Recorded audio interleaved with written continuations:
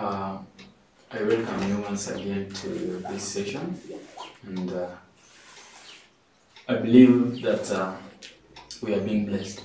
Yeah.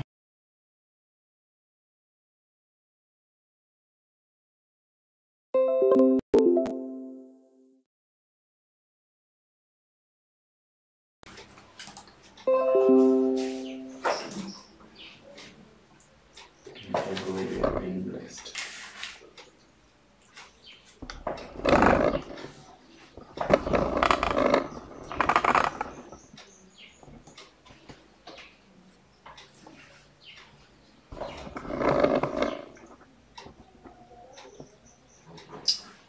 And so it is nice to be again in this place.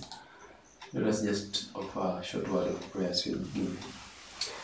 Heavenly Father, we thank you again for this time. We pray that you may be with us as we look at these essential things. It is in Jesus' name I pray. Amen. I don't know. Some of the things we are looking into, we shall also be able to tackle them during the coming sessions in the sanctuary and in the session of One True God.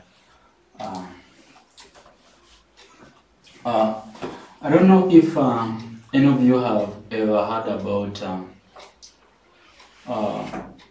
the teachings about the nature of God before he came to earth, and the nature of God, the nature of Christ before he came to the earth, and the nature of Christ after he came to the earth. Have you ever heard such a thing?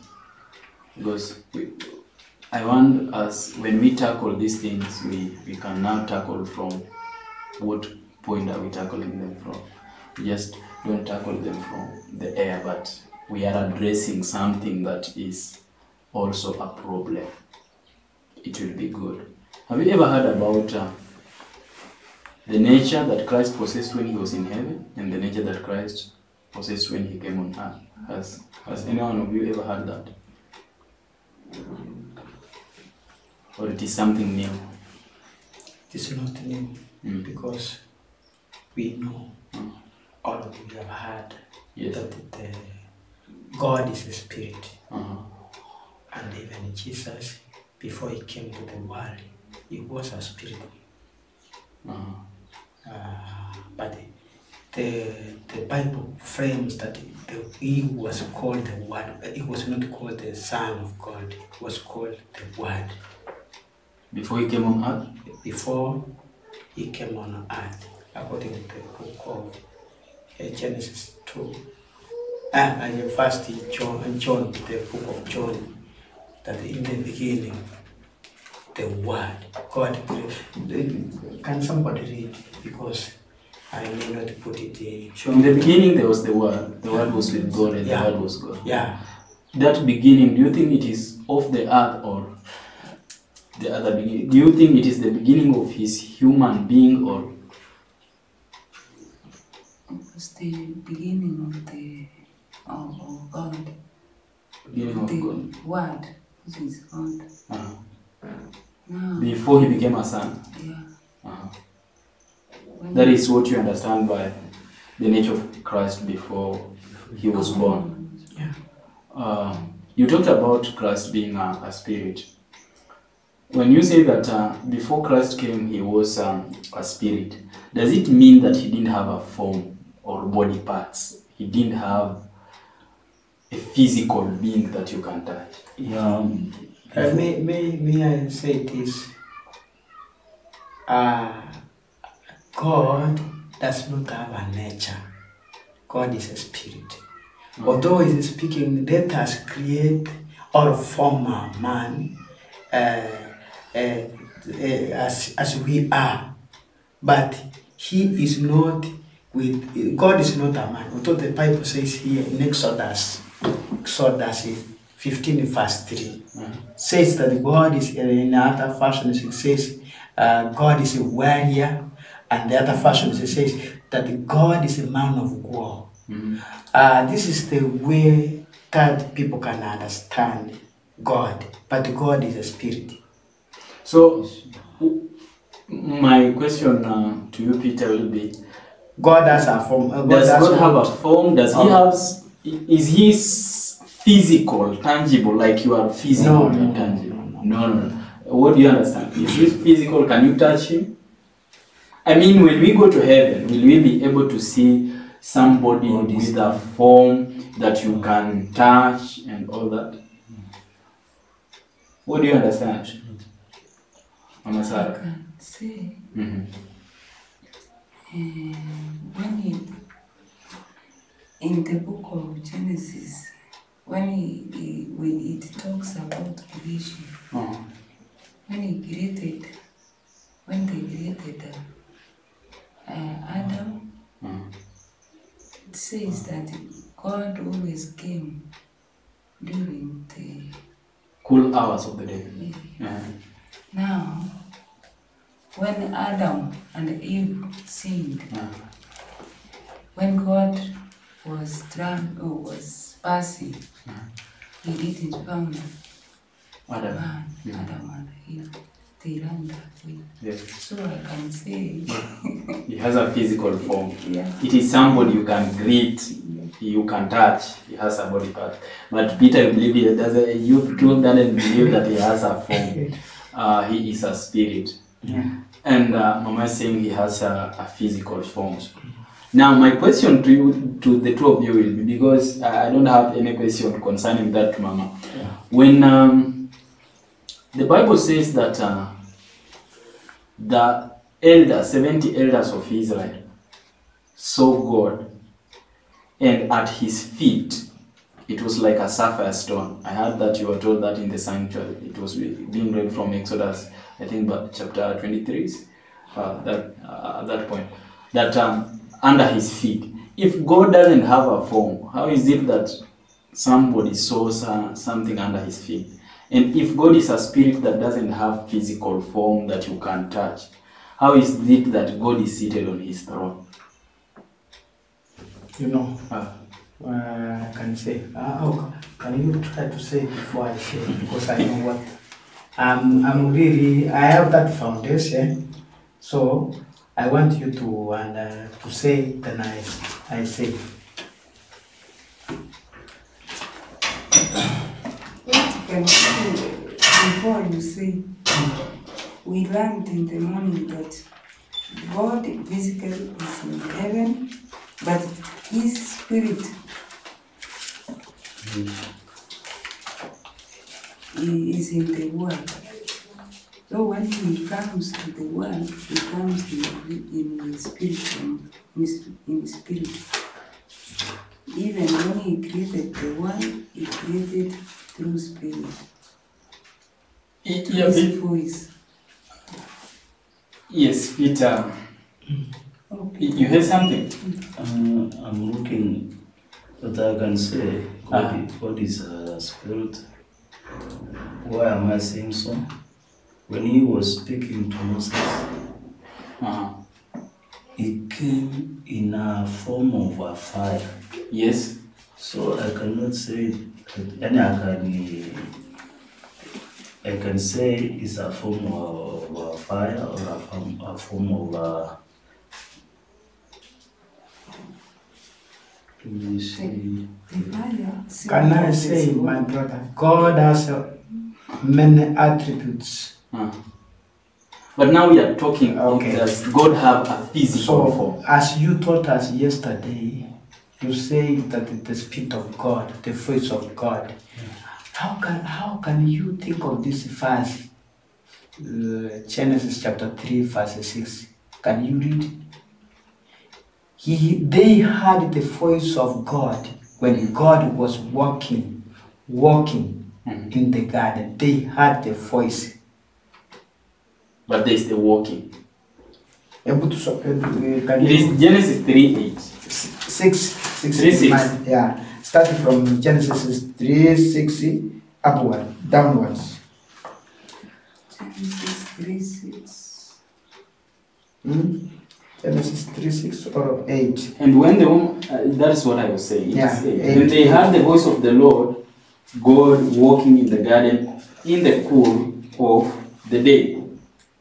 in the cool of the day, and Adam and his wife hid himself from the presence of the Lord God among the trees of the garden. Yeah, they had They the had voice. the sound when God was walking. Help me with the When a pen. person is walking, you can hear. They had the workings of God. They walking. Yeah. Yeah. So, you know, this is what I can be taught now. If the Bible verifies that God has a body, because Jesus himself, he was God. Once God tried to reach us, he used the Mariam or Mary.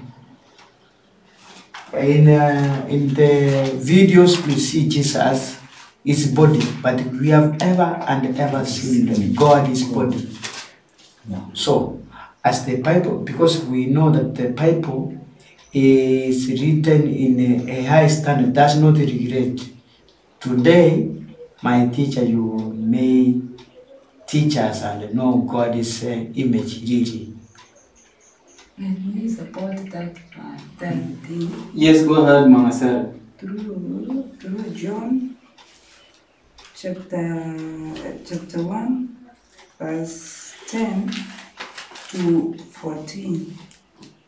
It says, he was in the world, and the world was made by him, and the world did not know him.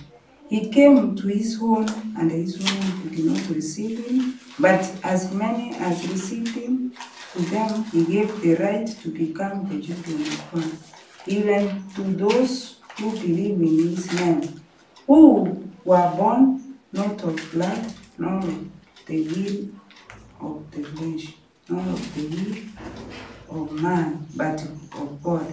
And the Word was made flesh and dwelt among us, and we beheld his glory, the glory of the only begotten of the Father, full of grace and truth. Now, hapo ndio inasema the Word was made flesh.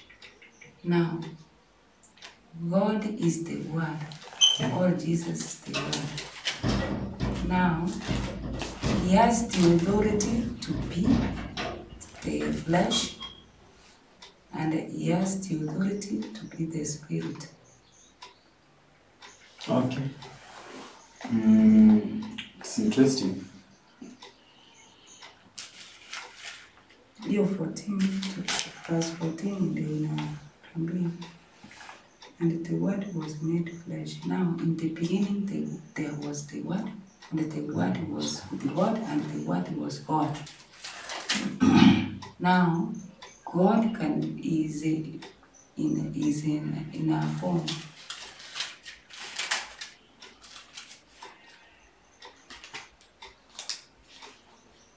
Let me just come to that.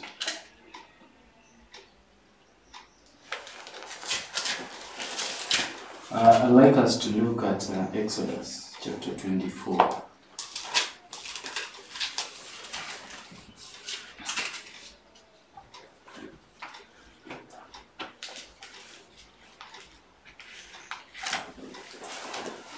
This is the pen. Sorry for that.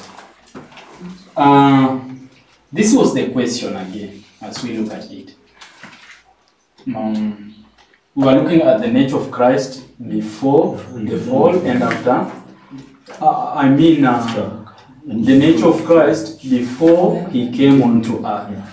And I was asking you, have you heard about that? And we entered into the issue that does God have a physical form? And Christ have a physical form. And you say that he has a physical form. They say that God is a spirit and has no physical form or cannot be touched. But before I come to the nature of Christ, maybe when we talk after the fall and before the fall, in the book of Exodus, those who are saying that God is a spirit and Christ was a spirit and don't have a physical form, they cannot be touched.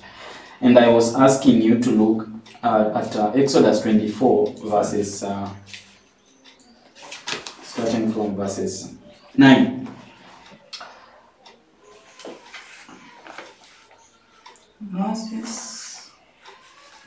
Moses and Aaron, Nadab and Abihu, and the 70 elders of Israel went up and saw the God of Israel. Under his feet was something like a battlement made of lapis lazuli, as bright blue as the sky. Yes, so God has feet. Now, they saw here there is something else here. And Moses, the 70 elders, went up and saw the God of Israel. they saw Yeah. something that is not physical, you cannot see You it. cannot see the. So God has a physical form. Yeah. Isaiah, is it Isaiah? Let me see if it's Isaiah. Don't write it down. Is it Isaiah? Before I go to Daniel.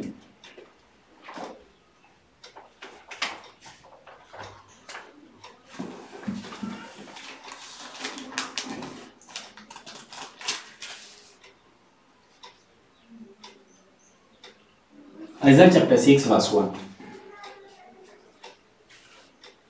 It says, in the year that the king Uzziah died, I saw the Lord, high and exalted, seated on a throne, and the train of his robe filled the temple. So God can sit. Yeah. You cannot sit if you don't have a physical form.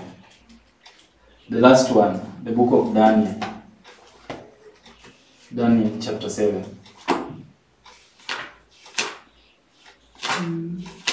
Daniel chapter 7, are you there? 7. From verse 9. It says, as I looked, thrones were set in a place. Verse 9. Yes. Thrones were set in a place, and the ancient of days took his seat. His clothing was as white as snow. The hair of his head was white like wool. His throne was flaming with fire, and its wheels was ablaze. So he has a head and he has hair and he sits on the throne. Even when the three men who Nebuchadnezzar, True, in Daniel, Meshach, and Abednego. the third person was with those, the fourth. Was like They the were Son three, of God. But the other person was seen in that band. So The Bible who was says that he was the Son of God. of God, the Son of God. So they had God they, himself, no, the Son of God is not God Is- himself. The Son of God is the Son of God. the Son of God. Yeah. But they have a physical form. Yeah. God is not something immaterial that you cannot touch. God is somebody you can touch. And so he has a physical form. But God can manifest himself in a spiritual form. He can change.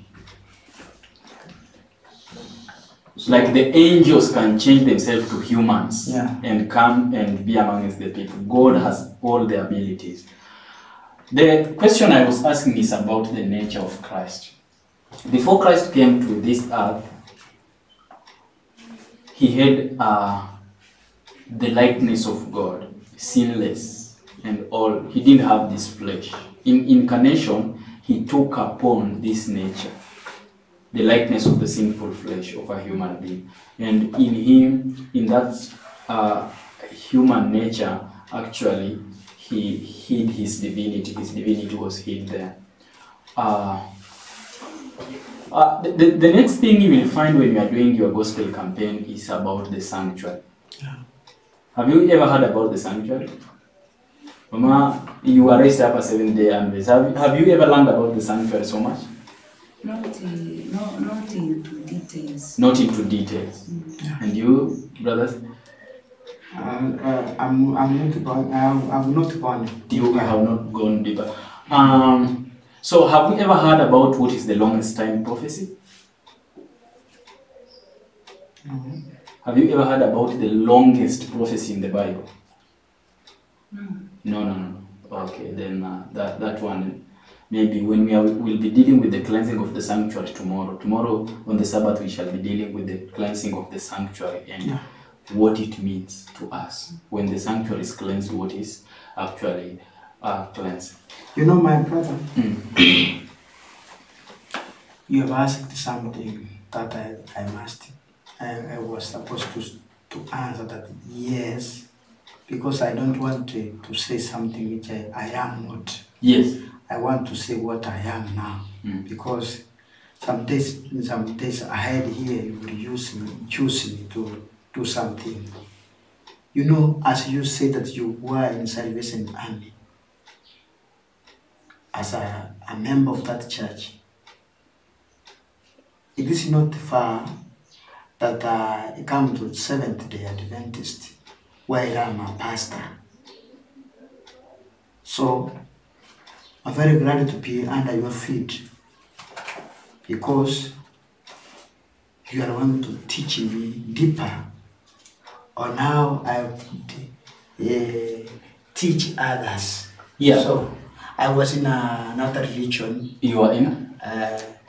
I was also in PhD. Okay. Yeah, I was in PhD. Your theology you did in PhD, in PhD, not in SDA. But they adopted me. Or the SDA took you Yeah. as a pastor. Yeah. But you were in PhD, that is where you did your theology. Yeah.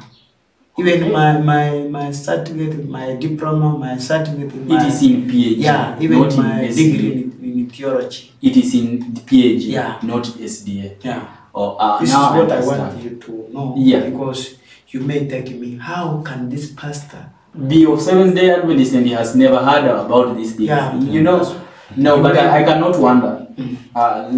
Don't be ashamed of it. There are people who are Seventh-day Adventists, they are pastors, but they don't know some of the things we are talking, because we are taking the Bible as it reads without any human interpretation.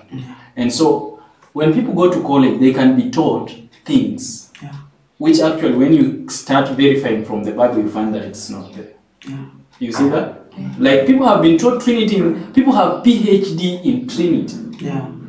But is it in the Bible?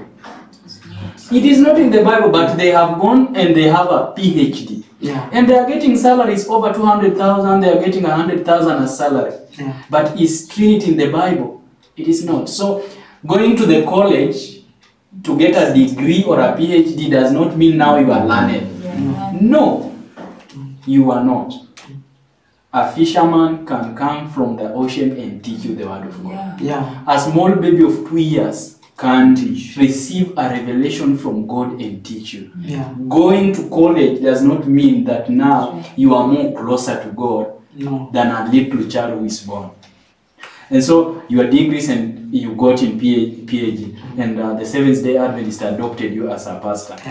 There are many things which are not being taught from Seventh-day. They are being not taught in Seventh-day Adventist.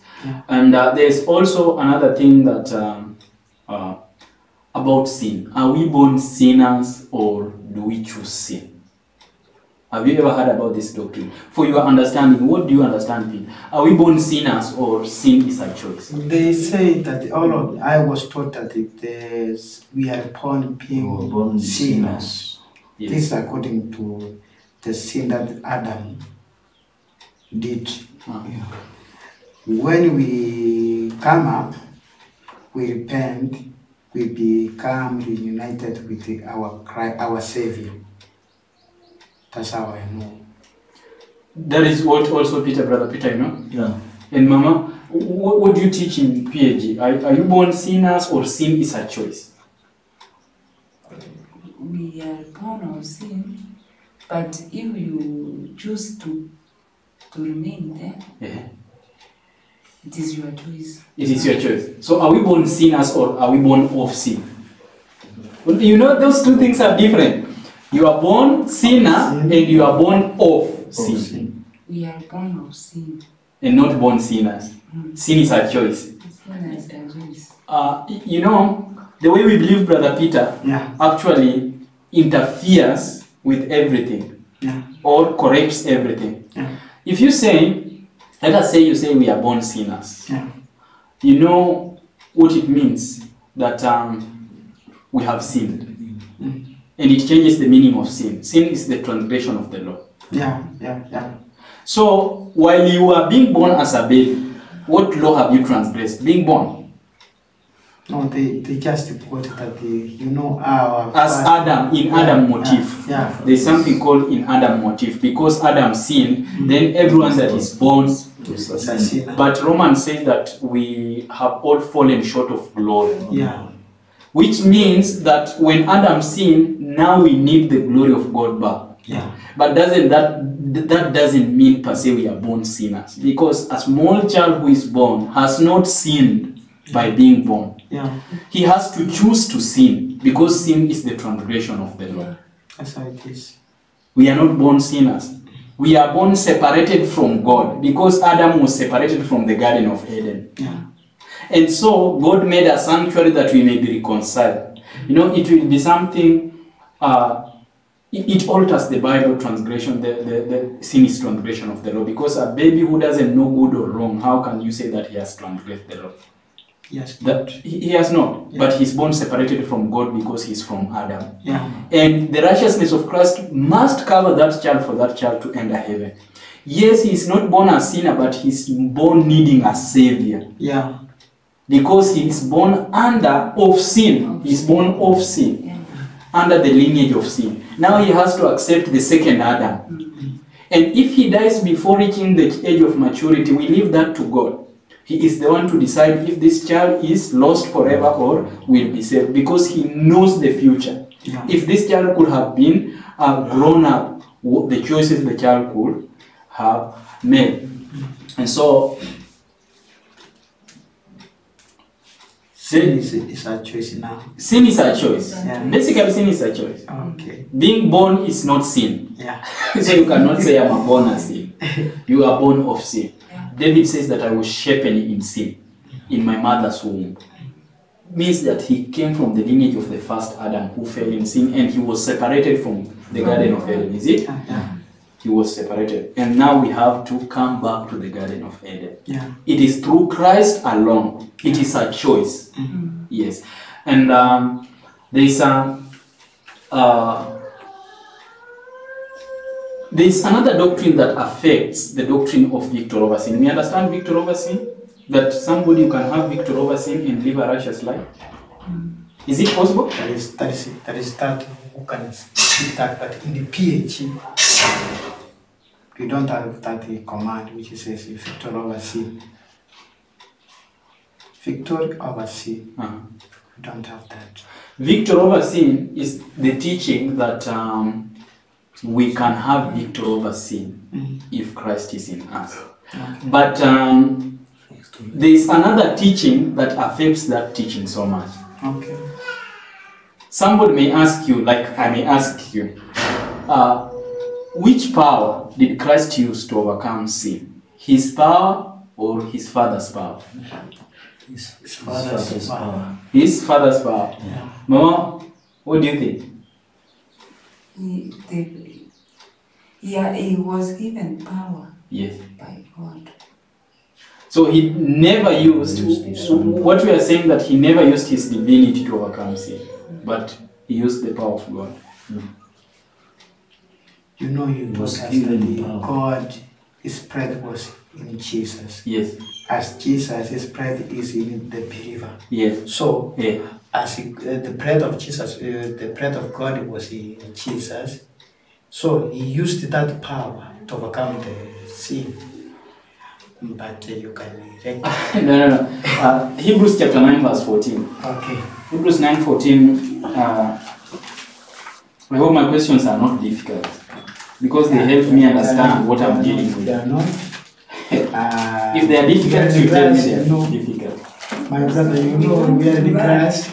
We cannot relate that you are asking a question that is very hard for us to answer. Hebrews 9:14. Okay. Hebrews 9.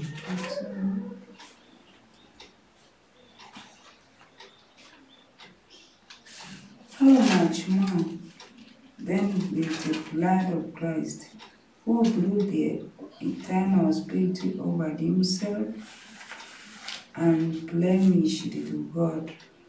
Cleanse our conscience. Was it in 9:14. How much more shall the blood of Christ, who through the eternal Spirit offered himself without spot to God.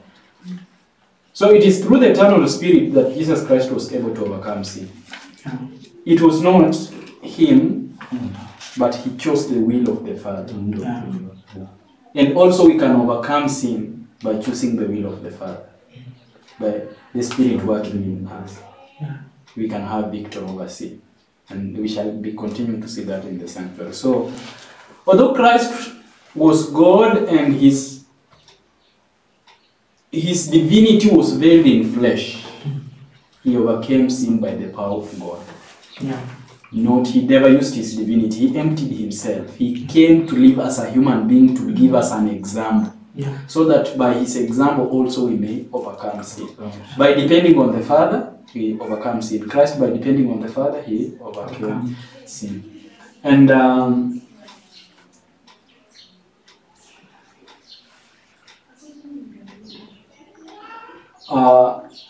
this is now, this is, I don't know how I'll put this, but there's a question on marriage. I hope all of you have been married once and you're still in that marriage. Yeah? You are still in the first marriage that you are in. Yeah. Yes. So people say that can you give maybe if somebody asks you, can you give the only reason why you can get remarried or divorced? First of all, which is the only reason that can make you have divorce? commit sin? If you commit the sin of adultery, and which law allows you to be married again? Can you be married again after you have been married?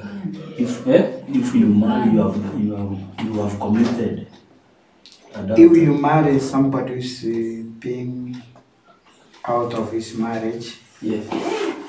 You will still commit commit adultery. We will still commit adultery. But what the Bible says, if the one whom is free now from his husband or his wife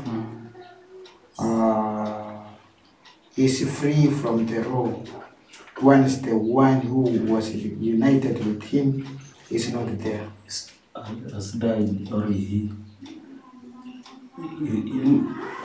we say if a man dies, Yes. a woman has a right to be married again. Okay. Even the man has a right to marry. Yeah. But while they are still alive and in divorce, They are not allowed. they are not allowed. So that's a question that people, many churches fall because they want to compromise on such issues. And again, this is found in the sanctuary message. I don't know if we have learned about the health message. Like you have been observing here, maybe we have been doing things different from maybe what you do. Have we ever learned about the health message? Health. Yes. You have said yes. Health message such as Maybe he has learned in his church or in his own studies. It's not a must you be taught in church, but it is studies you can do on yourself. as you can say, we can say that if using our meat is not good for our health. That is what I mean. Yeah. We learned about these things. As you as a person, Peter, you have learned about it. And the elder Peter, have you ever learned about the health message? At your own studies, maybe in church? In church, we have learned about this because we can say you cannot take tea leaves. We can say, people say take even a little food. When I speak of food, I mean ugari. Do not take it as a rattle. Yes. Take it. Don't be glutton. Yeah. Have temperance. Yeah. Don't just eat and Yeah. eat and eat. Okay. We have learned about this, but you can say it deeper than I can say. Yeah. Okay. Do you learn about the health message in PhD? In your church, do you learn about it? Not always. But the PhD do not speak about the health.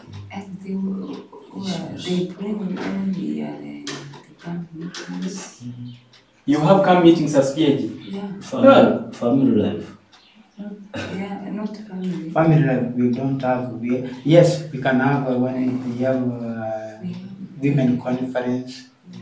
They can speak, but they do tackle on how the women stay with their husband in the side of sexually and handling the husband, where before he becomes out of his marriage, or the woman now she can keep his husband not going out. So that's basically family. Yeah. And health, you don't do a lot about it? Not a lot. Not a lot. They don't teach about you can be a vegetarian and live a good life. And so you are not a vegetarian, is it? No. Are you a vegetarian? Just take anything that comes before us. Have you embraced vegetarian? No. Yeah. But these things you understand they are good. Yeah. And But God had original diet. Yes, Peter, go ahead. Daniel and this when they were in which Babylon. In Daniel chapter 1. I think is that one. It's When they were in prison, Yes. they commanded they commanded to The be master. allowed, to be allowed Take to vegetables, vegetables, not meat. not the king's food. Yes. That was wine and meat and and they looked very Nice, 10 times. Yeah, after I think 10 days? 10 days. Uh-huh. So about the vegetable, it's good to our health. When even for the fathers, we read that who were taking vegetables lived very many years Yeah. than We who take flesh. Yeah. The people who take flesh. who take flesh. And so you understand the health message is important. Yeah. You know, what I'm trying to bring out, I'll deal with the sanctuary. I'm coming with the sanctuary. I'll display everything there and we go through it. You ask questions. I don't want to rush through many things. Yeah. I want us to live here at least understanding, not having notes. Yeah. No.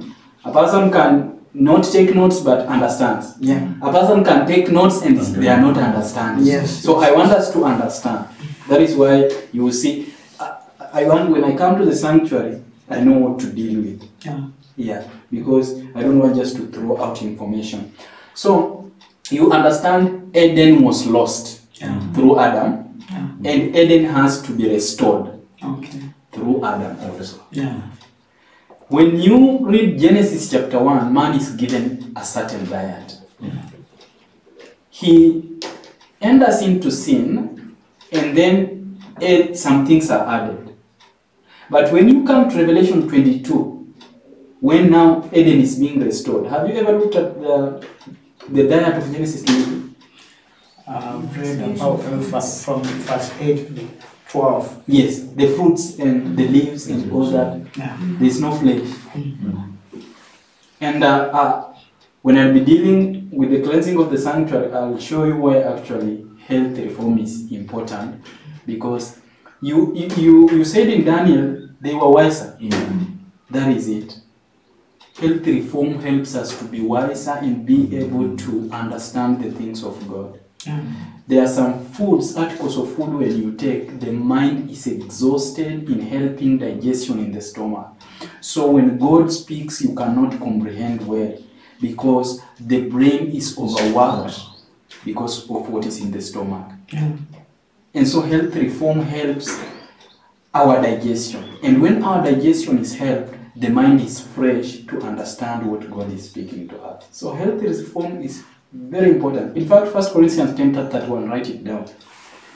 Whether you eat or whether you drink, do it for the glory of God. 1 Corinthians 10:31. There's another thing in the sanctuary, and in passing,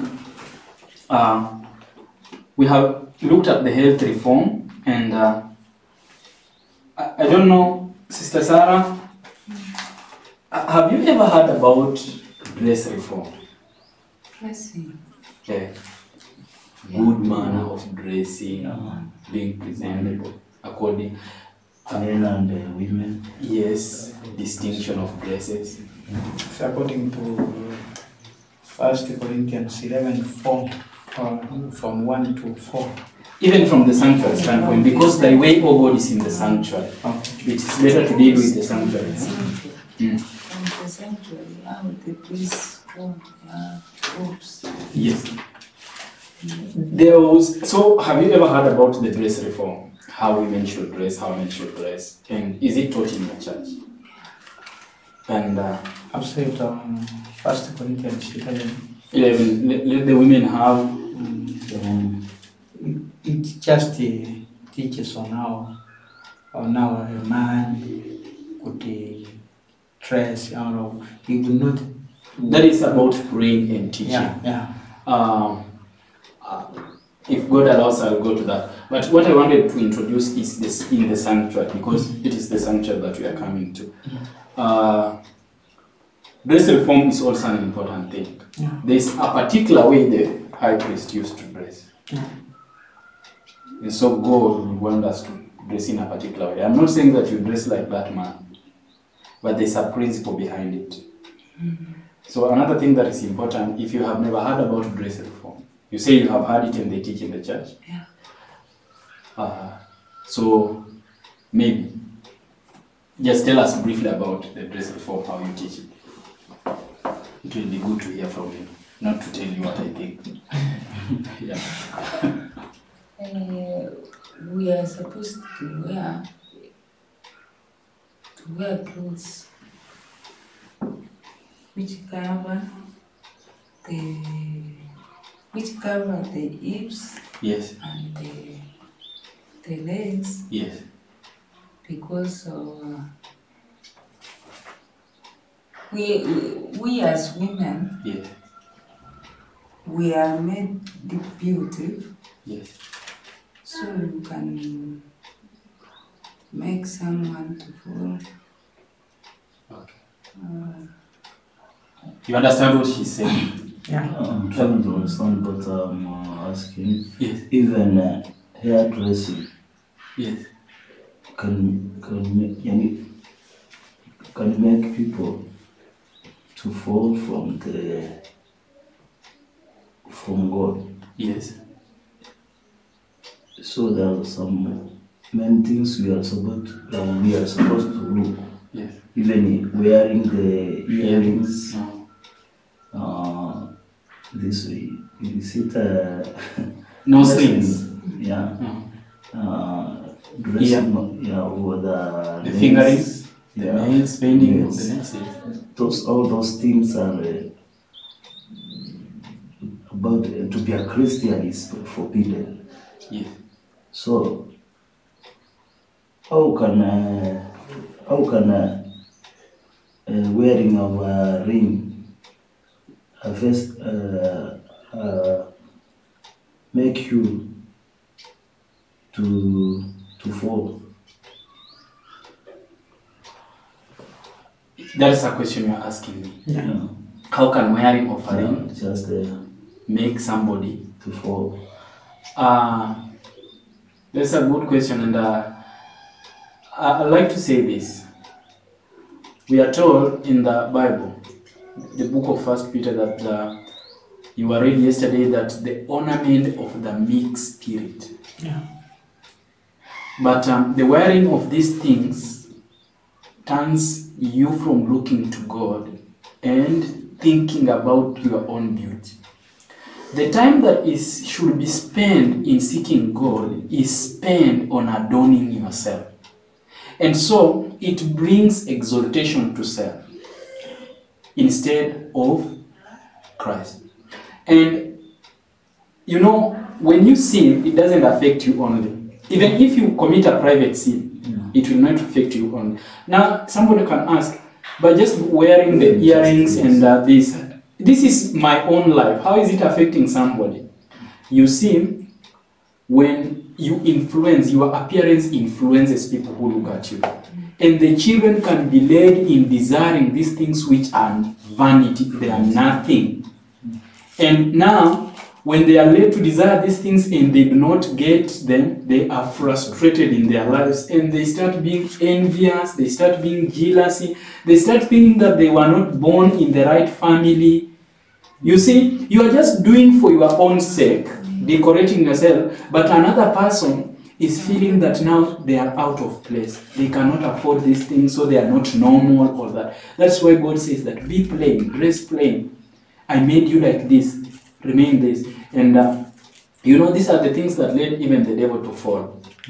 We are told in Ezekiel chapter 28, he saw that he was so beautiful and handsome. And then he didn't think that continuing to follow God was something important, and then he fell away. And so, even if I commit private sin, sins that affects only my soul, if somebody sees it, it affects them in some way or another. If I do a good thing, it affects somebody positively. If I do something which is bad, it affects somebody negatively, even though I'm the one doing it and I have not involved somebody else.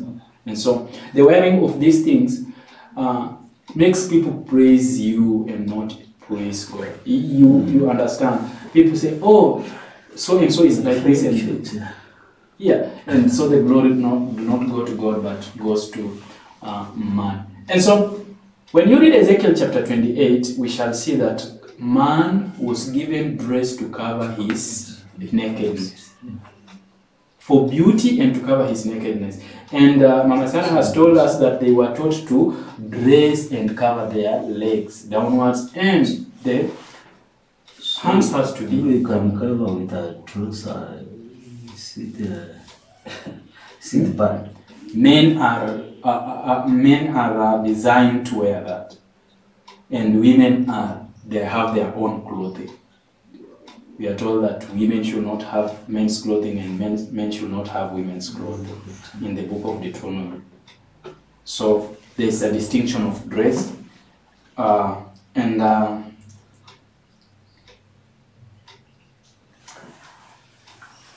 we are told.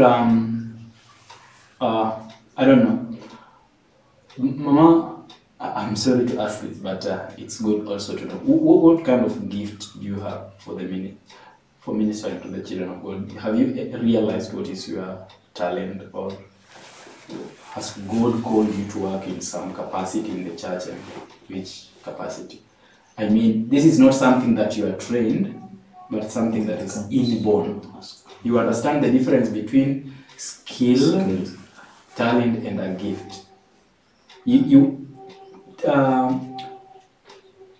Skill is something you get from a school. You acquire. But you acquire, yeah. Thank you so much. But a gift is something inborn.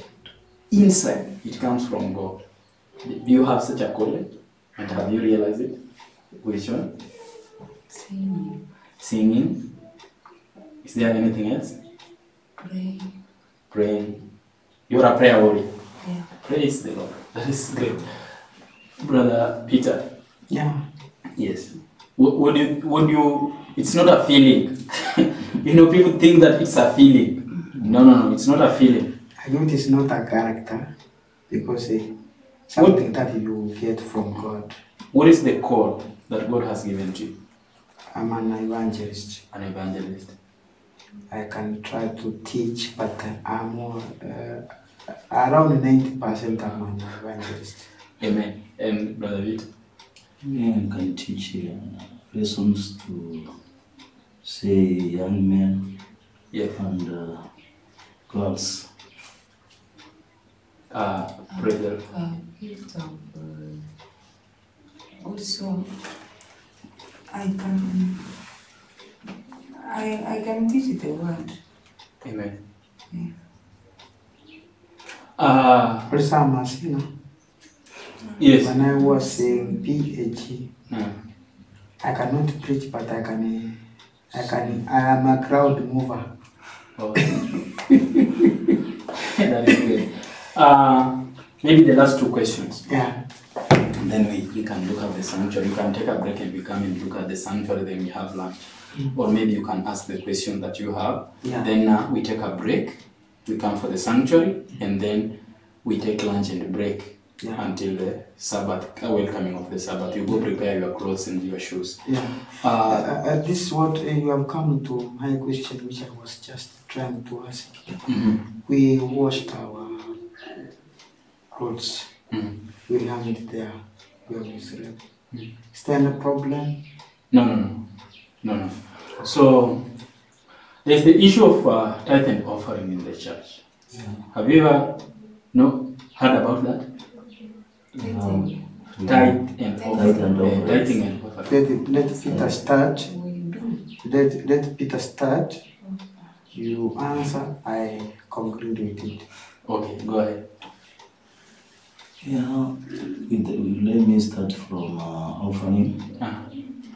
And offering is we say every Saturday. And tithes, some churches is every Saturday. Or offering and tithe. But about other churches, the tithe is end month. Yeah. So when you talk about tithe, what do you understand? Don't mix them. What do you understand by tithe? What can I say? You can use money to Money. or Is there any percentage? yeah, there's a percentage. Uh-huh. You can say that if you get, for example, 1,000, you pay 10% of it. Which is? How do you understand the tithing offering? I'll just come back to that. Mama, how do you understand the tithing system and The offering? tithing system is it is a command from God. So we must tithe. When you get what you get, you give 10% of it as Church. as a tithe. As a tithe. And then? And the offering, Yes. you have to give you can give as much as you will. Yeah. Okay. You had something? Yeah. Yes. Tithe and offering. I want you to read Malachi chapter 3 verse 9 to 10. Malachi chapter 3. Malachi 3. 3 verse 8 to 10. Can you read? Malachi. Mama, you have that the Bible will be defies us. Why? You have not changed that Bible. Buy me one.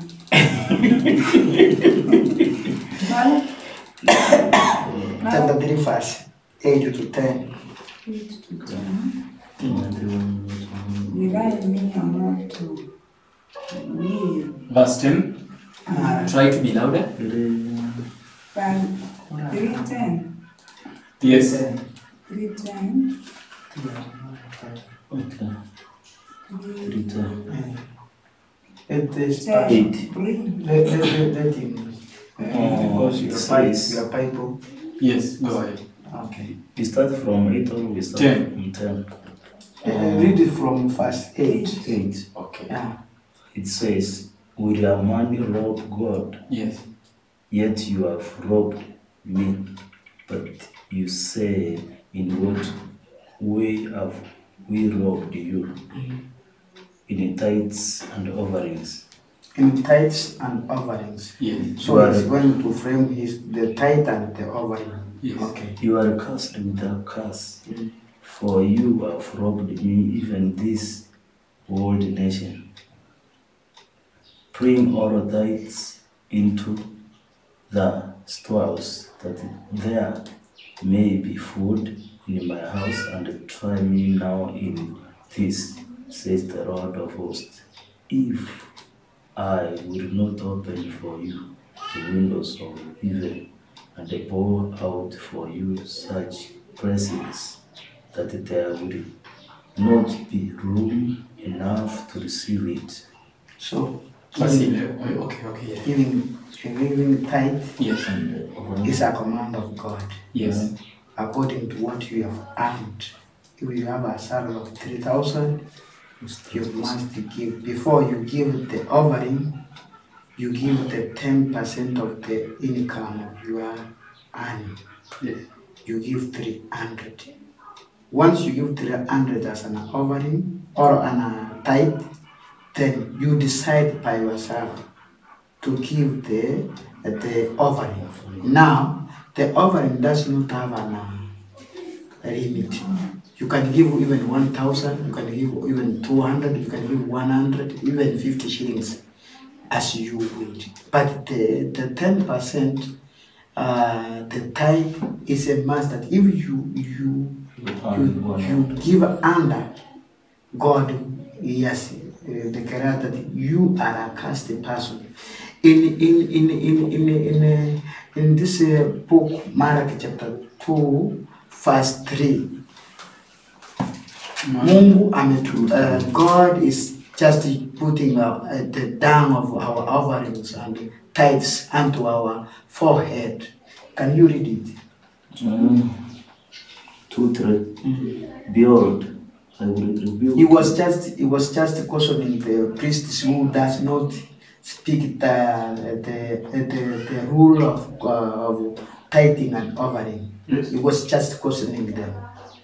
So Yes, behold, I will rebuke your descendants. can you start from verse 2?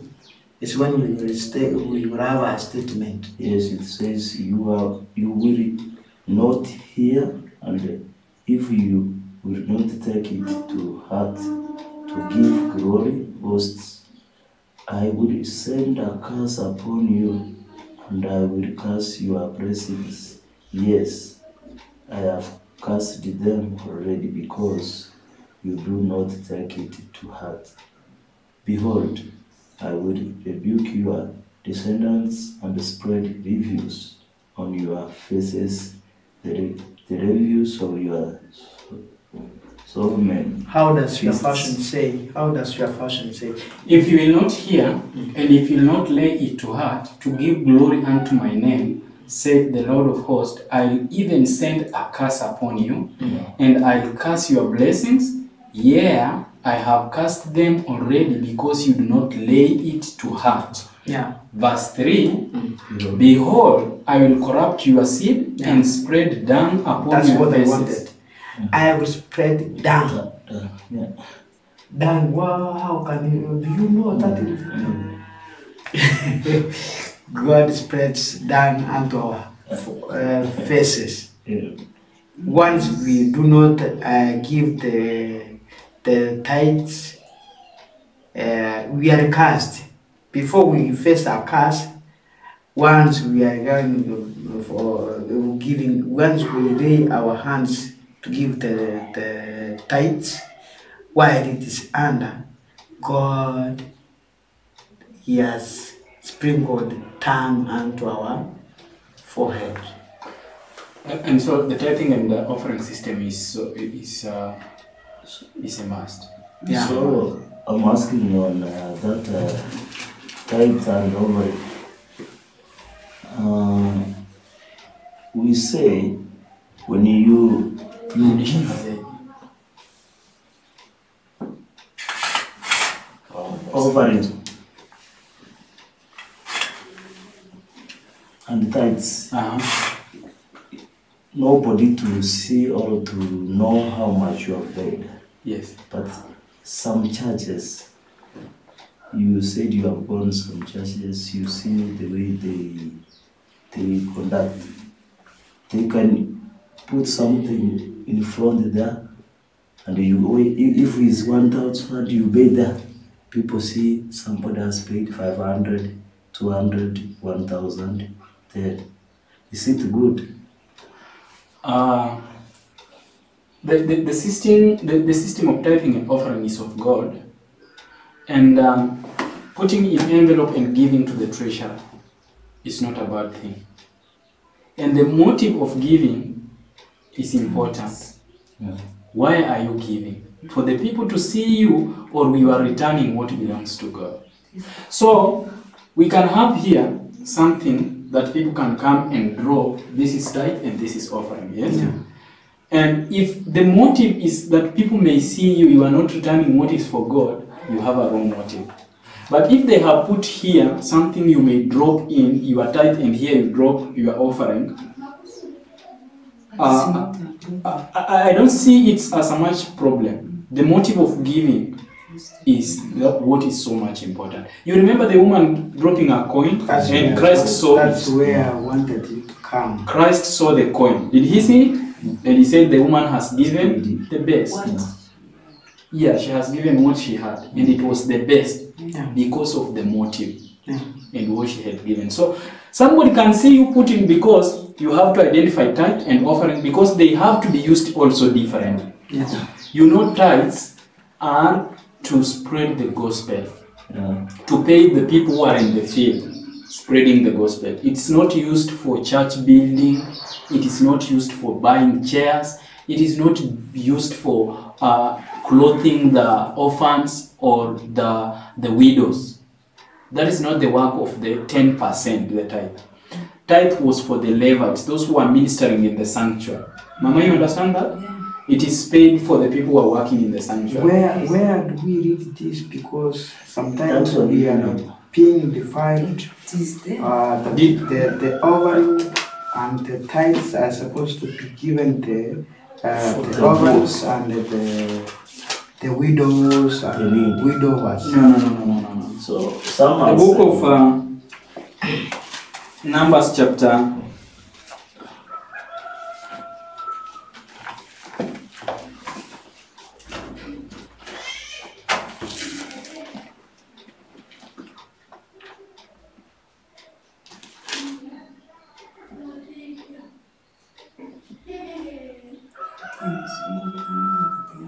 28, 29. Let me give you, it should be in the book of Numbers chapter 28.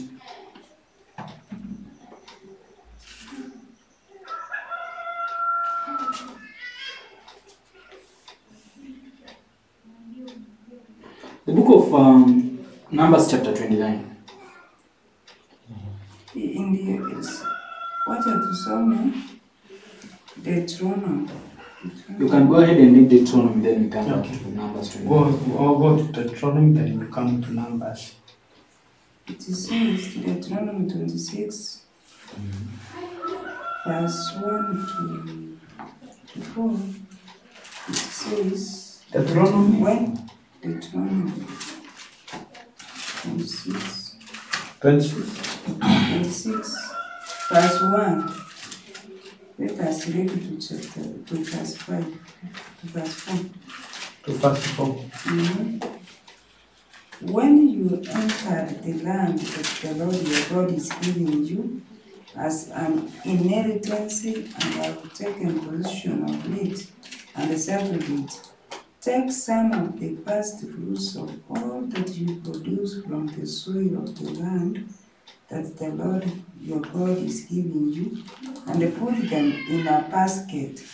Then go to the place that the Lord your God will choose as a dwelling for his name, and say to the priest in office at that time, I declare today to the Lord your God that I have come to the land the Lord swore to our ancestors to give us. The priest shall take the basket from your hands and set it down in front of the altar of the Lord your God. That is Deuteronomy. I want you to go to Numbers chapter 18.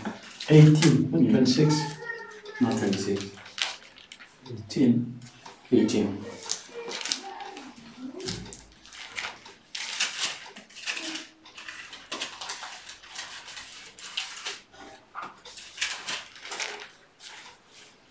verse. Read verse 20, Brother Peter, and verse 21. Go ahead and read it. Numbers. We are talking about the 10%, which is Yeah. tithes, isn't it? Yeah. That is the thing. 20, read it. It says, Then the Lord said to Aaron, You shall have no inheritance in their land, In the land. nor shall in their land, nor shall you have any portion among them. I am your portion and your inheritance among the children of Israel. 21. Behold, I have given the children of Levi all the tithes in Israel as an inheritance in return for the work which they perform, the work of the tabernacle of meeting. Yes, I have given them 10%. 10%. For those who work in the tabernacle, for those who work in the sanctuary, it is not for orphans, it is not for widows, it is not for building the church. It is for the people who work in the sanctuary. Yeah. 18:21. And also read verse 24. Go ahead and read verse 24. 24 says, The tithes of the children of Israel, which they offer up as a heave offering to the Lord, I have given to the Levites as an inheritance. Therefore I have said to them, among the children of Israel, they shall have no inheritance. Yes, so the 10% is for the people who are working in the church, the pastors And the priests. and the priests and the sons of Levi. Yeah. It is not for building the church. It's not for orphans. It's not for widows. Now we come to the offering. Well, there is a Offering. verse I've not understood. Yes. Yeah, year 26, Deuteronomy 12 to 13.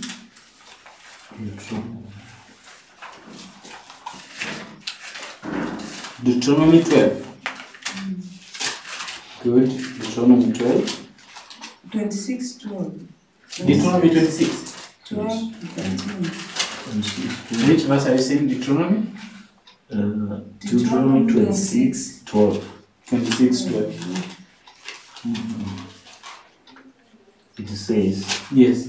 When you have finished laying aside all the tithe of your increase in the third year, the year of tithing, and have given it to the Levites, the strange, the fatherless, and the widow, so that they may eat and within your gates and live. live it. So you find there is a tithe that is given to the widows, to the Yeah. fatherless, Yeah. The foreigners. and the foreigners. That's That is right. the strangers. Very true, Mama. We have what we call the first tithe, 10%. It goes to the Levites. But there is what we Number call 13, then you shall say before the Lord your God, I have removed the holy tithe from my house, and also have given them to the Levites, the strange, the fatherless, and the widow, according to all your commandments, which you have commanded. commanded me. Yes. Commanded me. I have not transgressed your commandments, nor have I forgotten them. So this is it. Now, allow me to illustrate something. We have what you have got, everything you have got, okay? Yeah. And the first column, we have what we call the first tithe, 10%, which is specifically for the preachers. Yeah. The second column, we have what we call the second tithe, This second tithe, let us say you have 300 shillings. The first tithe is how much? 30 shillings. That is for the Levite. Yeah. You are remaining with how much? 270. 270. There is another 10% of that. No.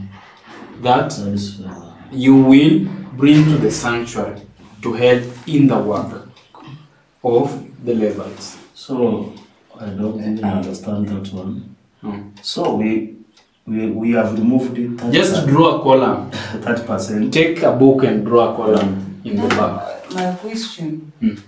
is, who is giving this now, the 10% to the widows and the fatherless? Draw the column. Tithe. That is where we are going. Is it the Alright. is it the No. Right. Draw the column as he has said. We Don't have ask why you are supposed to. we have the first 10%. Yeah. 10%, and then in the second column we have the second 10%. Okay. Yeah. Second 10%, Yeah. which is also a tithe, because a tithe has a specific. Okay? Yes. So We have first tithe, yeah. then second tithe, then in third column put their offerings. You know, this thing has never been Daddy, Yeah. the way has never been taught. And I want to show you from the Bible, not from what we are speaking. So, in the first column, Brother Peter, I want you to write this, okay? I'll give you this.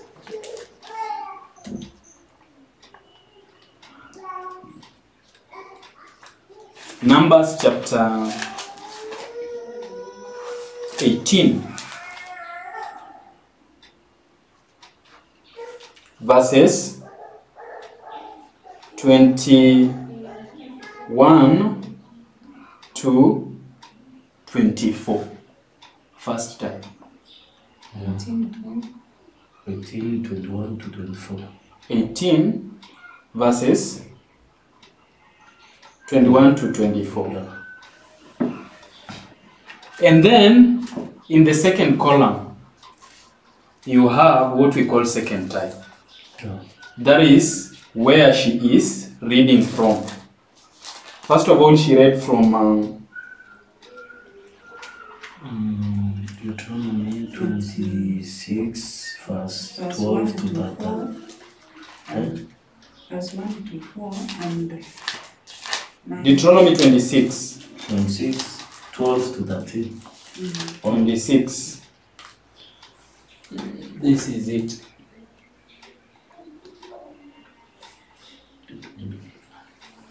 Uh, 26. I'm looking for a verse, particular verse. Which verse did you read? 12. 12 to 13. So, 12 to 13, we have the second type. Deuteronomy chapter 26, 12 to 13. It's another 10%. So, can we say it's from harvesting? No, everything you get as an income, you have the first type and you have the second type. Whether it be, you know, today people don't have farms but they go to job. Yeah. They are employed, is it? Yeah. So that is an income. The Israelites, they are saying you are farm because Israelites had only farms. They didn't have any other jobs. But today we have jobs. So we have 10% from 330, and then you are remaining with 360. no 270. 270. 270. So from 270 we have the second column, which is another 10%. Yeah. That is 27 shillings. Yeah. So there it goes to the second tithe. Now the first tithe is for the Levites only, those who are preaching. Are we understanding each other? If you have a question, just ask. We are free. Okay? So the first 10% is for who? For the Levites. Or the pastors. Yes, or pastors. The Yes. second, the 30%. No, we are talking about the first tithe First, For the the tithe. pastors, Tithe. is for the pastors of the which churches. is It's for 30 the shillings Levites. now. Yes. Mm-hmm. The second tithe is also 10 shillings, but you are tithing from how much? From 270. From 270, is it? Yeah. So you will have 27 bob, which is 10% of that, isn't it? Yeah. The second tithe is what they are talking about. The widows and The windows. You can bring it in the sanctuary. They used to bring it in the sanctuary so that the Levites, the widows, may be catered for. They gave the first year, the second year, and then verses 12. Mama, read it. It says, when you have finished setting aside a tenth of all your produce in the third year, the year of the tithe, you shall give it to the Levite, the foreigners, the fatherless, and the widows, so that they may eat in your towns and be satisfied. So this is it. Look here. You have your first column, 10% for the pastors. That is 30 from 300. You have from 270, you have 10%, which goes to the sanctuary to help in the work of the Lord. The widows, okay? Now in the third year, have you seen the third year? Yeah. You don't take it to the church. That year, from January to December, your second 10%. The first 10% unapeleka. You just take to the church. But the second tithe, during the third year, we can say in 2010, no, let us start, we are in 2019. Yeah. In 2017, you took all your 10% first tithe to the church, okay? The second tithe, you took it to the church. That is 2017, 2018. Now we are in 2019. What you will only take to the church is the first tithe for the pastors. But the second tithe, the other 10%, you will collect it from January to December. Okay? Put it, keep it. Then at the end of the year, you gather the pastors, the fatherless, who is mentioned there? Widows, the strangers, you will gather them and give unto them. If you are seeing gathering them is a problem to your house, you can decide, I'm going to visit a certain orphanage. I'm going to visit a certain widow. At the end of the year, I'm going to do this thing for the Lord with the second tithe. And you use that tithe that way. And the third column, what did it have? Offerings. Offerings is a show of the love we have for God. It must be brought to church to do the work. So you have the first tithe and the offerings always to come to the church. Okay? The first tithe you take to the second tithe you take to the church the first year, the second year, but the third year you withhold it. You retain it in the house so that you will choose whoever you want to give. If it is a widow, it is an orphan, or such as, or a pastor or a stranger. Maybe somebody just comes in the house and you can't give him tithe, first tithe. You can't give him the offerings. It has to come from the second tithe. Is there a question? Do you understand what I'm saying? Yeah. We understand what the Bible is saying? Yeah. Yes. And do you know that the pastors have to tithe? Yes. Go to Numbers chapter 18.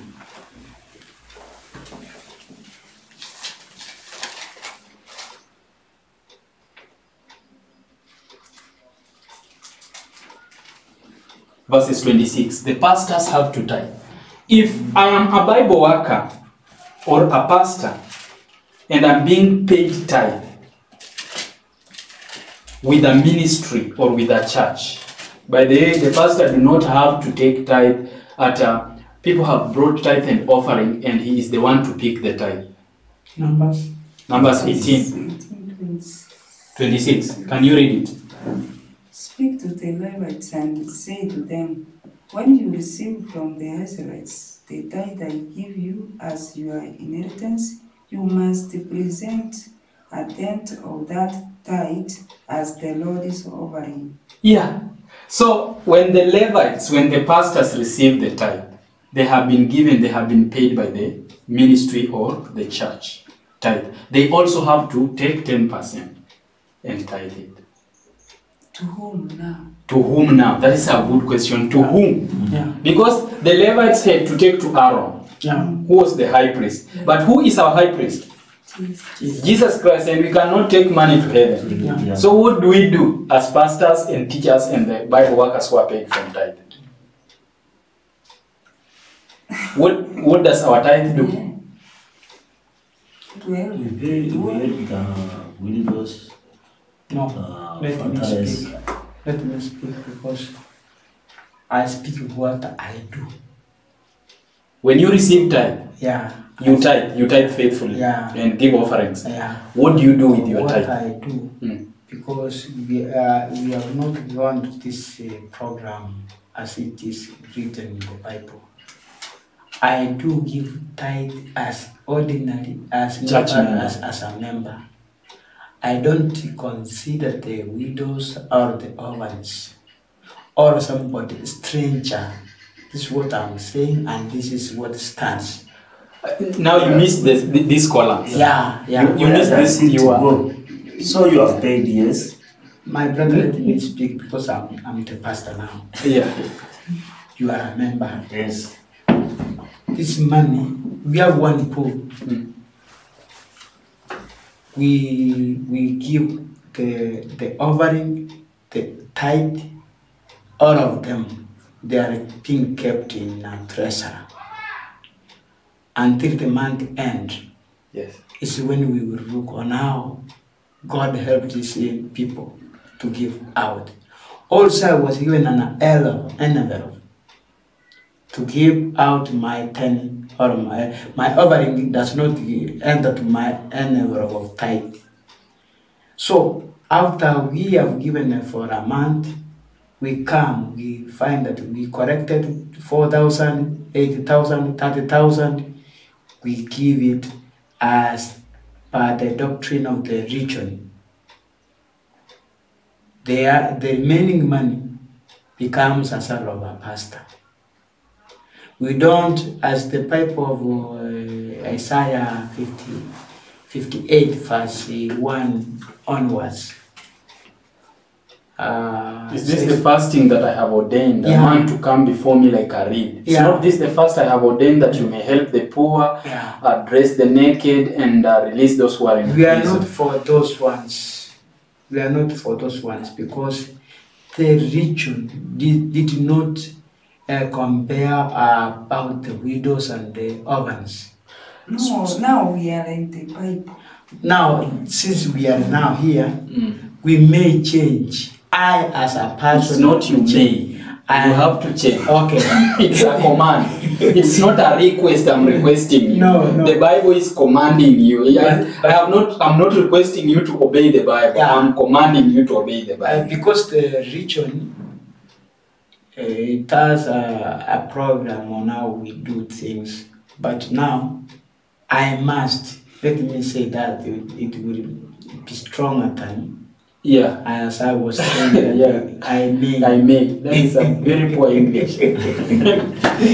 And Mama, you see, we are following traditions of men, which is dangerous. And you know, Malachi said that we are robbing God by Yeah. doing this. Yeah. It is robbery. Sorry. And the commandment is thou shalt not steal. Yeah. Have you ever seen that commandment? Yeah. Thou shalt not steal. It is part of the 10 commandments, but we steal. Some we have been doing without knowing. Yeah. The first tithe, Yes. the Bible said the Levites only will be given. Yes. And the second, strangers, widows, and Levites. No. They will- Yeah, the Levites are there. They benefit everywhere. Yes. So you want to be a Levite? They benefit because you know why they were everywhere? Yeah. When the children of Israel went into Canaan, the Levites were not given a land. Okay. Yes. They lived in tents. From the, Huh? Bible. they were They will- eating from the earth. Yeah. They were eating from the other. So if I have my second type, I shall see the Levite that is in need. They are Levites who are in need. But we have some Levites that are thieves. They say all these men are theirs because God will not take those money, so they must eat. No, but what does the Bible say? So let me repeat this, Brother Peter, Okay. in very fast because you went out of the room. Yeah. We had 3 columns. Yeah. You have 300 shillings. Let us assume you are a church member, not a pastor. Yeah. You have 300 shillings. Yeah. The first column is 10%, 10%. which is 30 shillings. Yeah. That is for the pastors, Yeah. the Levites, the priests. The second 10%, which is called the second tithe, you give to the church during the first year, the second year, but the third year, you withhold it. You don't take it to the church. Yeah. And when the year ends, you have been withholding it, keeping it somewhere in a box or whatever you know, in yourself.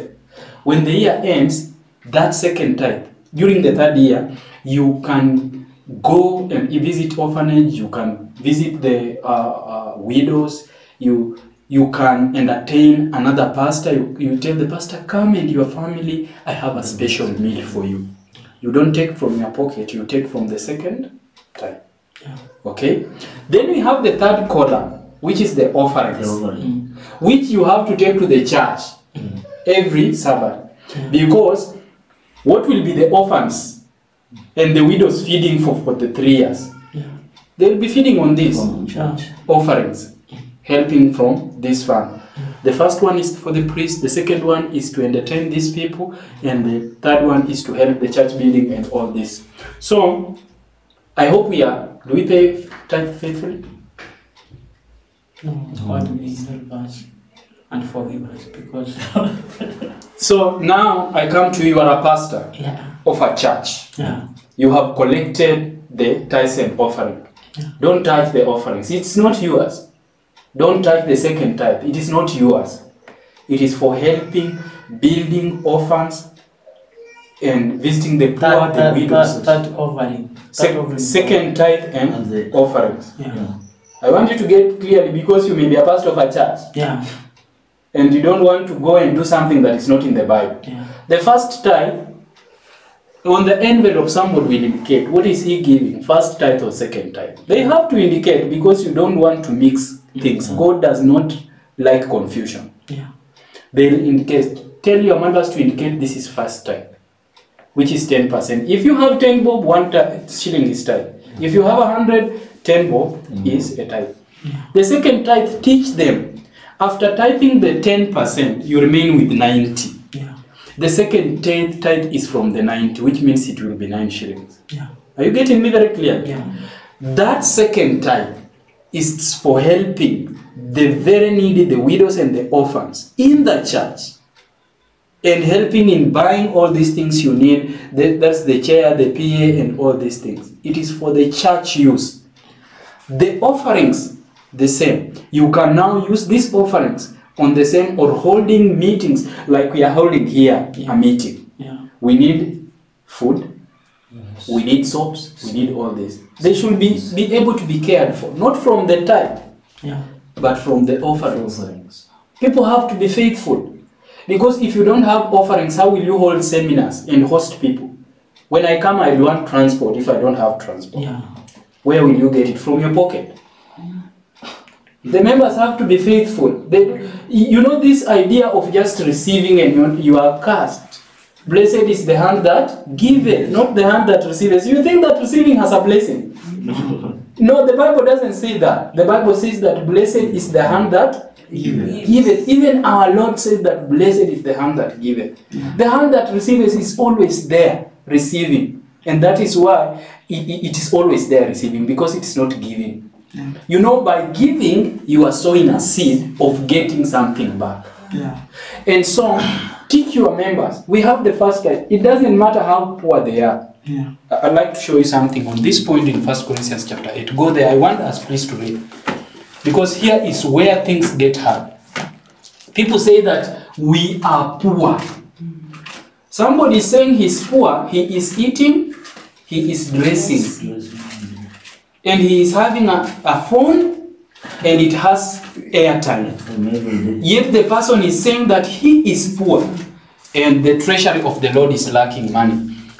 1 Corinthians chapter 8. I want you to see this. Verse 8. 1 Corinthians 8. Is it? Hold on. This is it.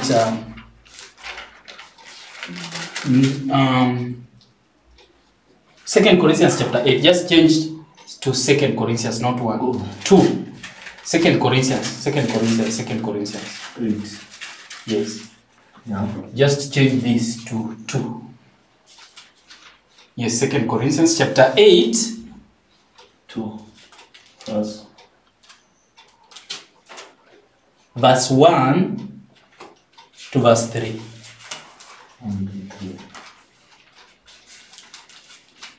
It says, Yes. moreover, brethren, we make known to you the grace of God, bestowed on the churches of Macedonia. That we will like to inform you about the church of where? Macedonia.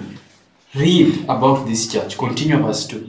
That in a great trial of affliction, their potency of their joy and their deep poverty abounded in the riches of their Liberality. liberality. Read it, Mama, in a similar version, verse 2. Chapter 2. Chapter 2 verse. No, chapter 8, verse 2. 2 Corinthians 8, 2. It says, in the midst of a very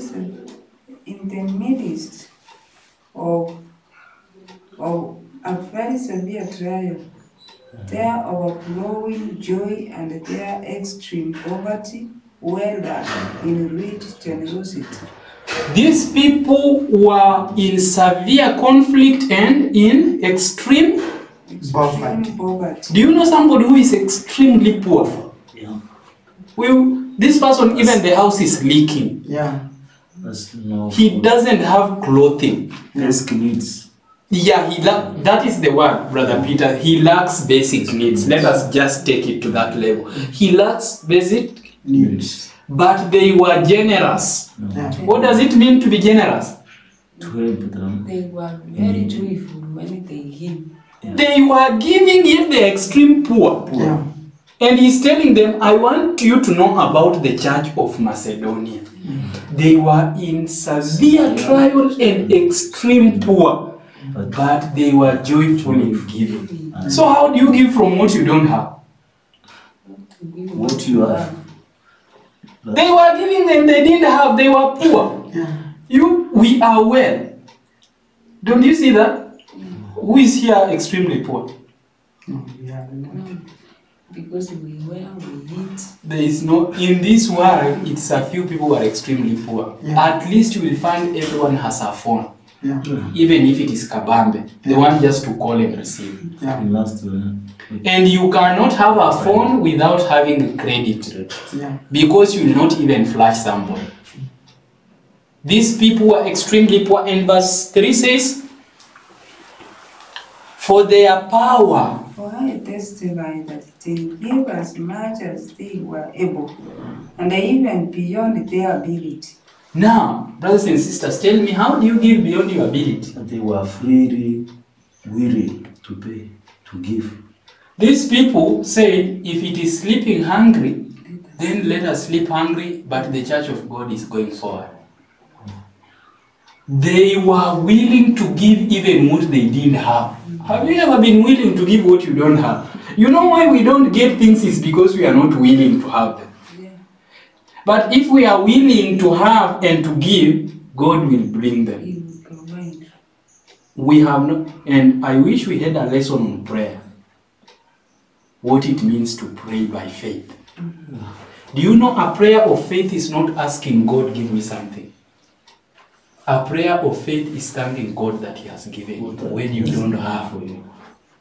People don't know how to pray. They only know how to go on their knees and tell God, give me this, give me this.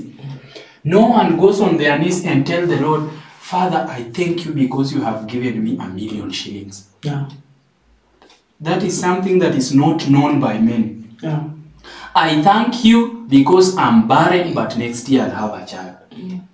People do not know such a prayer. Yeah. Yes, they are there. You find people like Hannah. You find people like Philip praying. People in the Bible are praying. Paul is praying, and there's a certain man, a story is told that he went to a certain city. An evangelist, Brother Peter. You are saying that you are an evangelist. I'll give you a challenge. He went to a certain city and knelt down in that city and told the Lord, I thank you, God, because you have given me this city. And if you will not give me, count me out of your kingdom. And the kingdom in that city was full of people who were so bad. The city was full of crime, and the city was full of people who were in idolatry, doing evil things. And the evangelist was told, you are not going to survive in that city. And then he went and knelt in the city and told the Lord, I thank you because you have given me this city. And if you can't give it to me, then count me out of your kingdom. This is a true story that is told. I wish you could read the book called The Great Controversy. By God's grace, you should get that book. How the mighty people of God conquered. Have you ever read the book of Hebrews chapter 11, the men of faith and the women of faith? Those people, they walked in the midst of lions. They walked, they were despised everywhere. But I'm not in the prayer of faith. But there are lessons. If we will be evangelists, we have to learn these stories. Yeah. You will have to go to Sodom and Gomorrah and tell the Lord, this city, everyone is going to be saved. I don't care how you are going to save it, but I have come and you are going to save it. Yeah. And let Satan be disappointed, not for my glory, but for your glory. Amen. We don't know how to pray. I wish we could learn about the science of prayer. And not doubting, but living with your handbag, without even money to go and build in that city, without money for rent, having only a sleeping bag, and go to the city and tell the Lord, you have given me this city. First of all, give me a house that I live in. Guide me to somebody who will shelter me as I work in the city. And you see, God told Abraham, live where you are, the Ur of Chaldeans, and go down to the south. He didn't tell him, take what and what, take a sleeping bag or what. He told him, leave. Yeah, leave.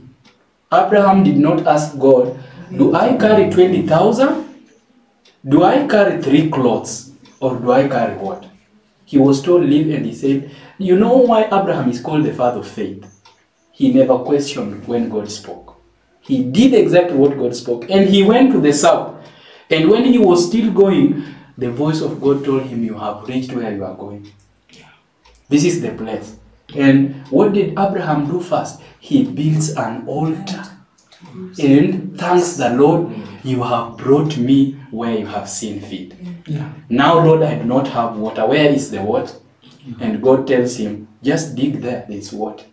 You people, do you understand the Bible, or we are storytelling? Have you ever read the Bible? Yeah. Do we practice these things? Or we are so old to practice this? No, we are not. Or we are too young to do this? Or we are faithless? I'm challenging you. There is a work to be done in this world. And we are being told that the kingdom of God suffers violence. Yeah. And it is only the violent that takes it is the people who can dare face a situation that will be able to face it. I have a brother in church. The brother was sick, very sick, and the doctors told him, we cannot do anything for you. Go home and wait to die. The brother took everything and went at home and told God, you know what? I'm not going to die. It is you who can decide if I'm going to die and not the doctors. Very sick. And he told God, I'm not going to die. I'm going to serve you. And this brother, 5 years now, his health is back. Yeah. He went to the hospital after 3 years, the hospital that told him go home. And when he reached there, he told us, he was telling us, everyone was shocked. They touched him like this and asked, brother, are you the one? Yes. He said, I'm the one. I want to see the doctor. Can he really test me and see if I'm alive or dead? And they tested him and they found him negative of the diseases he had. And the doctor said, no. What drug have you been using? I told him, no, I became a Christian. And I serve a God who is the God of Christians. Yeah. Let me not go to the lessons of faith. We were on tithe and offer. Yeah. I'm challenging you people. You have to do something. Yeah.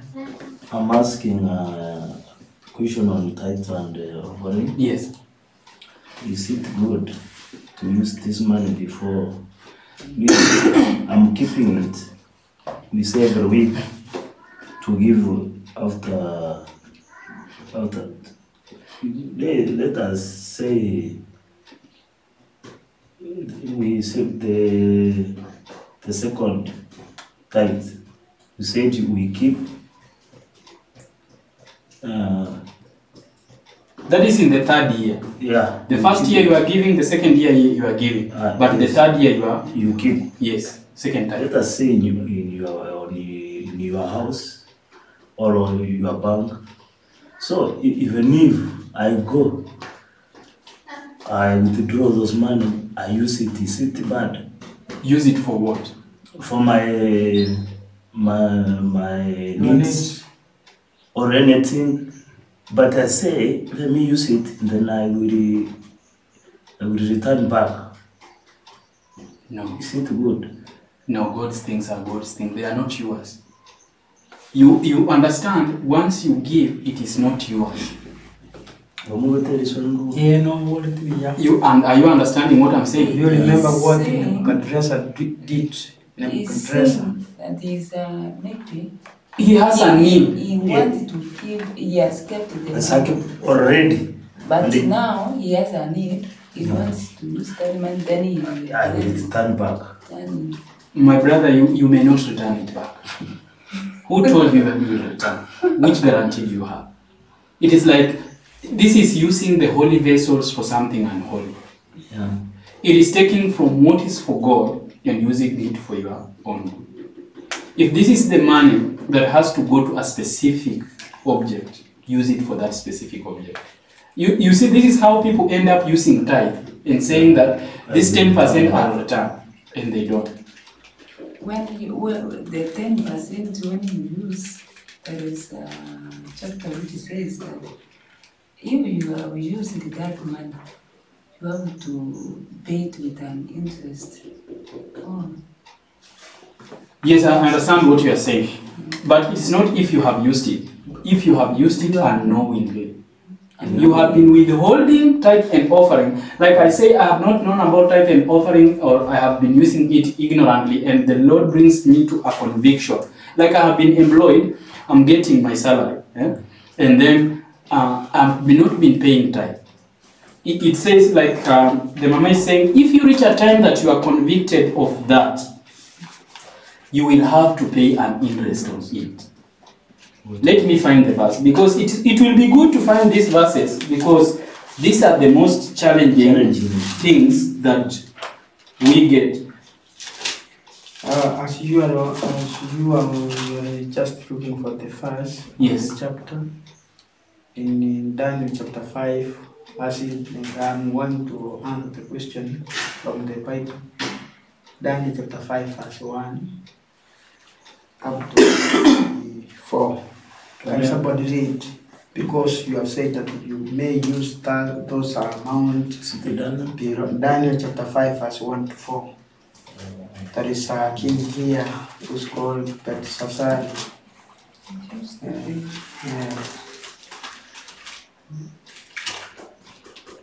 He was a king, but he tried to do as his father was doing. God passed around with his curse. Yes, in Daniel chapter 5, yes, read it. I have got the verse. Yes. Belshazzar, the king, made a great feast for 1,000 of his lords, and drank wine in the presence of thousands. Why you are requesting with your all things that is going to squeeze you and try to target the tithes of God, as he was excited to his drinking. So continue. While he tasted the wine, Belshazzar gave the command to bring the gold and silver vessels which his father Nebuchadnezzar had taken from the temple which had been in Jerusalem, that the king and his lords, his wives, and his concubines might drink from them. Then they brought the gold vessels that had been taken from the temple of the house of God which had been in Jerusalem. And the king and his lords, his wives, and his concubines drank from them. They drank wine and praised the gods of gold and silver, bronze and iron, wood and stone. In the same hour, the fingers of a man's hand appeared and rolled opposite the lampstand on the plaster of the wall of the king's palace, and the king saw the part of the hand that wrote. Then the king's countenance changed, and his thoughts troubled him, so that the joints of his hips were loosened, and his knees knocked against each other. Yes, so you find that if you take the holy things of God and start using them in a way that should not be used, there is no peace. There is no peace. You will become weak in the joints. You will become diseased. Yeah. The Lord will put a curse on you. Yeah. And the first tithe should never be used for anything. The money for the church should not be indulged in doing your own things. And that's where we are told that live by your means. Unless a calamity reaches you, God says that we should have justice, mercy, and all this. Unless a calamity is upon you, don't use even the tithe of God. Your faith is being tried. Live within your means and see how God can help you relieve this calamity. And even the church members should come in to help the brethren. She was saying that if you have to use the things dedicated to God, I want you to read from that version, Leviticus chapter 27, verse 30.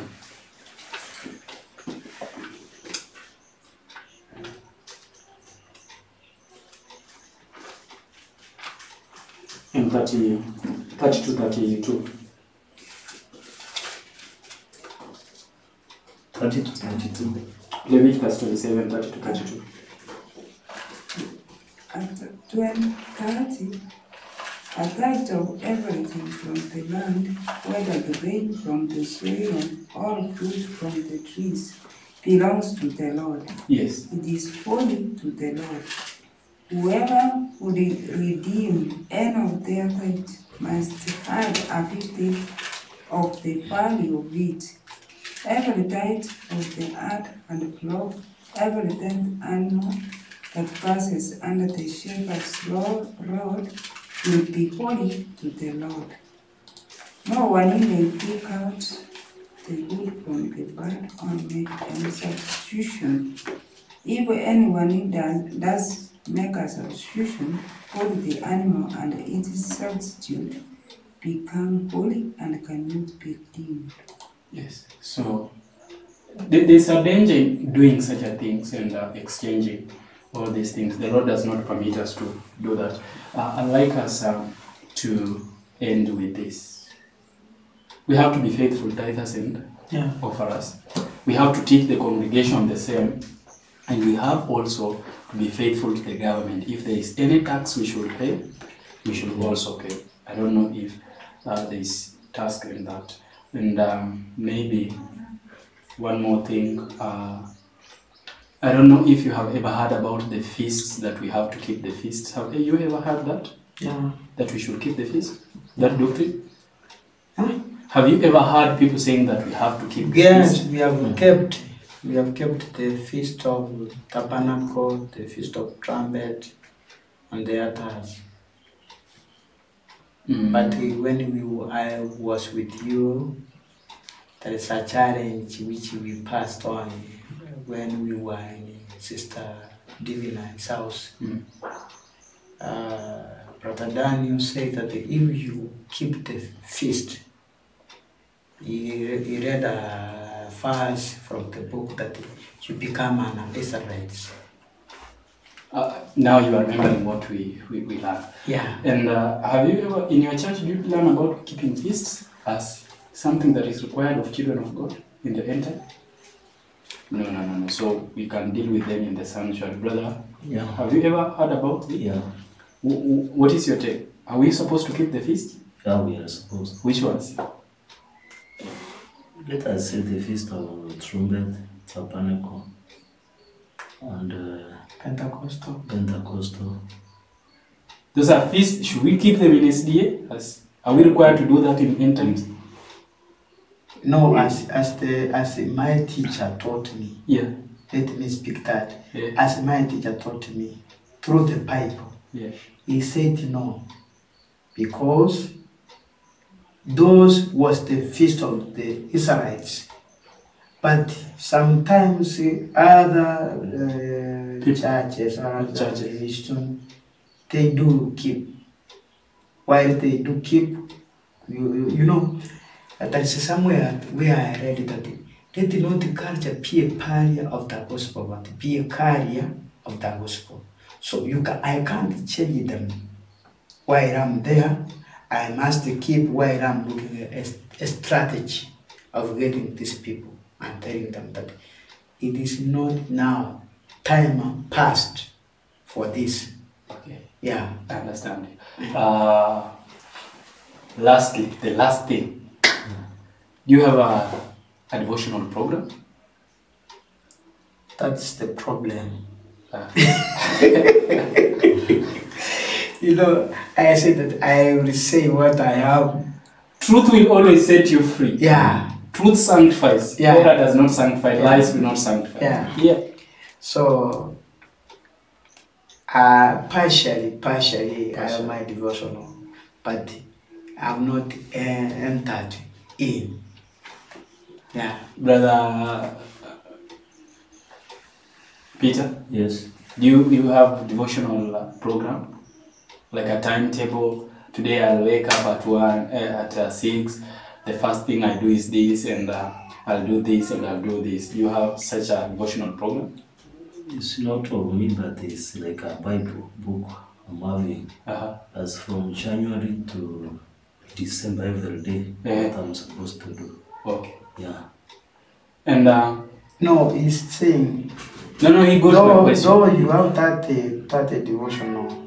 Do you have a timetable? On 6:30 I will wake up for prayer for 30 minutes. No. What I meant is what he answered. Okay. Do you follow it? That devotion? Not always. For example, now we are here. I'm not with it. So no, but when you are at home, when you are not in such a session, you are consistent. Yeah. And Mama, do you have your devotional program? I have one on a Sunday morning. I do wake on Sunday, saa 10. I do go to church and pray. But every Sunday. but daily Bible program I study, don't have. and I'll challenge you for you. And Fred told you yesterday, if you are going to spend with people 10 hours, be ready to pray for 10 hours, be ready to study for 10 hours. Yeah. Because what will you give for 10 hours if you didn't have it for 10 hours? It is difficult. We must have a consistent program. And in the sanctuary, we learn that we had the morning and the evening sacrifices. Yeah. This taught us to have regular Bible studies and regular prayers. We have regular, like, you must have a regular Bible plan so that you may be equipped and be ready to offer the word of God to the people in a right way. And so it's a challenge that I'm giving you, the people who want to be Bible workers and the people who want to be evangelists. It's a challenge I'm giving you. Like you may call me and maybe my program is so fixed. Not because I'm going to a campaign, gospel campaign, but I have a program that maybe I'm following and I haven't achieved what I want. And so I don't see myself fit to stand before the congregation when I'm half-cooked. You know, when you go to the congregation without the information, actually you are presenting to the congregation a meal which is not well cooked. Do you know what a meal which is not well cooked does to the body of this person? Yeah. Disease. Yeah. You will get diarrhea. You will get every diseases that you can get. It is indigestion and all that. As it is in the natural, so it is in the spiritual. If you offer people, mama, bad food, they'll be sick. If in spiritual sense you offer people half-cooked doctrines, they are sick spiritually. That's why our churches are sick, because people stand on the pulpit, they have not studied something, and they want to teach it, and what comes in the congregation is confusion. And so this is, we must have a Bible program, study what we have to study. I'm not advising you to rely on self to teach the people. You can make very well your notes. Today I'm going to teach about sanctuary, healthy reform, truth about God, and you make your notes so good, okay? But when you reach on the pulpit, God sees that my servant has prepared himself or herself, and then he gives you light, even that is not in the notes. Why does God do that? Because he has seen your effort. He has told you do something and you have done it. And now he says that I can use this person because this is a person who is who has plans. A person who is responsible. Not just wake up and go to the pulpit. That is not what we should be doing. Read our Bibles. Study what you are going to teach. If you are going to teach, and it is not a must you answer every question. You are a human being. You don't have the brain of God. If something is there and you don't know, simply tell the congregation, I haven't studied, I don't know. Let us study it and we'll come and discuss about it. That is how God's people work. But again, to go to the pulpit and you don't know what you have to teach, you are gazing at it, it is not good in the eyes of the Lord. So we thank the Lord and we praise him for this session. And I know we shall now come to the sanctuary. If your mind is tired, we can go and prepare for the Sabbath. But if your mind is not tired, you can stretch around and then we can come at around 2:30. We at least have 30-minute session and eat our dinner and then go for Sabbath preparation. Otherwise, I want us to pray and break. We can pray.